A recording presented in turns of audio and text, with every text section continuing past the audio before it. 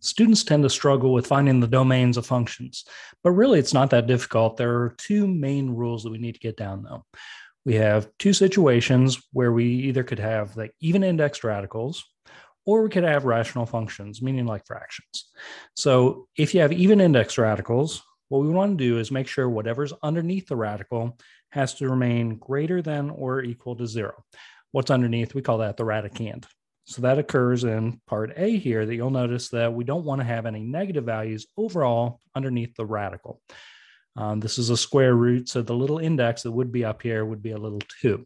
We don't always write that with a square root. But if you had a negative underneath here, that would get into complex or imaginary numbers. So we got to be careful not to do that. The other situation kind of occurs in part B here, where we have a denominator for a fraction or a rational function. In that case, what you want to make sure of is we're not allowed to divide by 0. So we want to make sure that denominator does not equal 0. Now, both situations kind of come up in the third example at the bottom. We'll walk through each one of these, go through graphing them, set builder notation, as well as interval notation to make sure we're all on the same page with that. So the first one in part A, what you would want to do is, we don't care about that 2 out in front because it's not the index on the radical. Instead, what you want to make sure of is the radicand, the x plus 4, you want to set that greater than or equal to 0. A little bit of simple solving down here. We're going to subtract 4 from both sides. Because we didn't multiply or divide by a negative, it doesn't switch the sign. We would only want to input values of x that are greater than or equal to -4. So on a graph, what this is going to look like is you have -4, -4, -3, -2, etc. On a graph, you'd want to include -4, so that's going to be a filled in circle. And you can only use x values greater than or equal to -4, so that means shading everything to the right-hand side forever. Now, graphing them, I think that's helpful as far as getting to interval notation. So we have our graph. Our interval notation for the same problem would be whatever shaded on our graph that goes from -4 as the left end point, and it keeps going forever off to the right-hand side. So we'd say infinity is out that direction. Now, -4 is included, so we use the square brackets. We can never get to infinity, so we use the open brackets or parentheses. And then finally, set builder notation.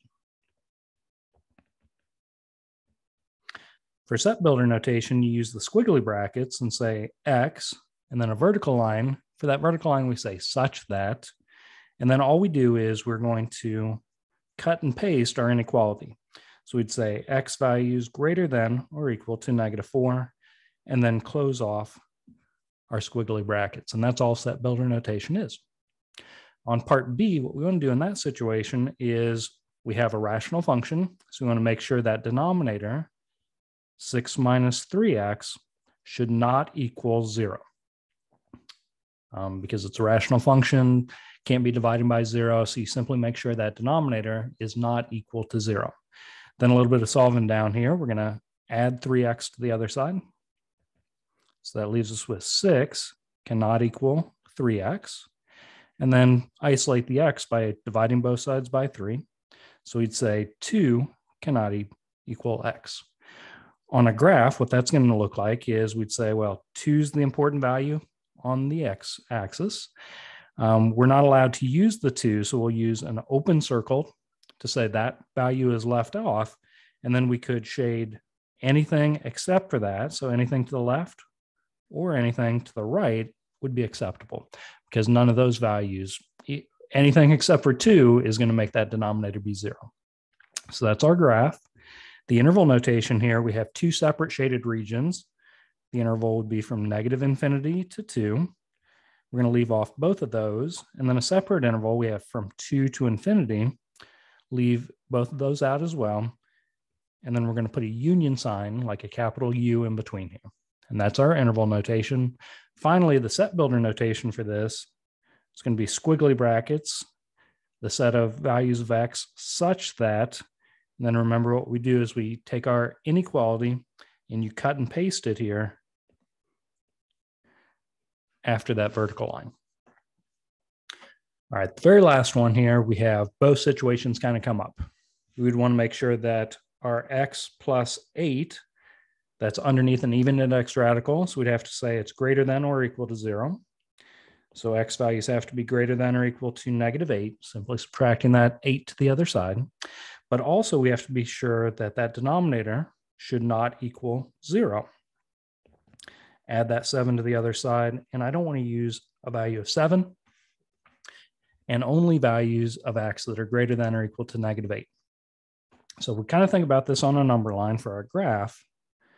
Well, -8 and +7 on a number line are the values that we really care about.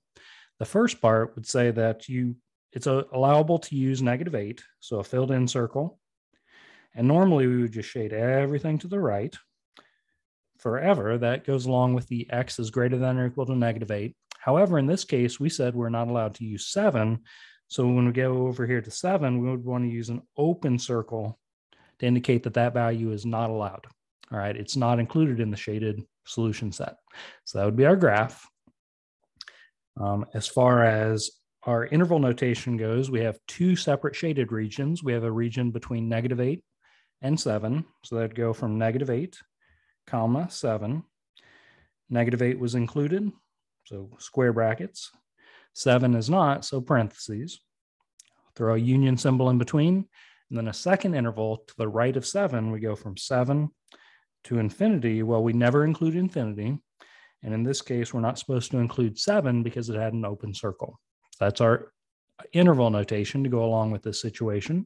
And then finally, our set builder, we would say squiggly brackets, the set of x, such that, and this is where we go back to our inequalities, we're going to cut and paste those and say x values greater than or equal to -8, comma, x cannot equal 7. Close some squiggly brackets off, and we've got our domain represented 3 different ways on each one of these. All right, good luck.